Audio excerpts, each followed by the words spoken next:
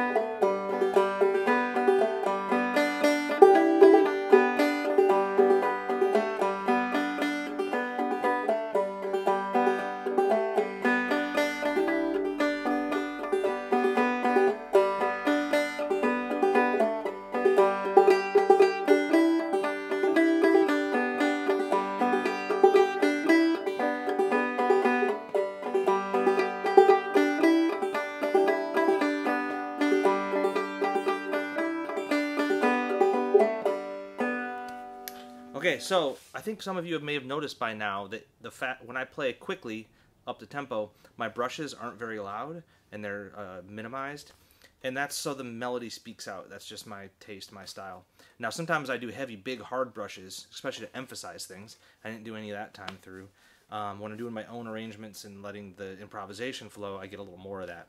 And then when I slow it down, you can hear the brushes more. So my brushes are just on a volume knob, and I turn them up and down as needed. You'll develop that later. Remember, for you right now, it's about steady beat, getting a clear, nice melody on all these different strings, and yeah, just doing it over and over again. So let's go real slow.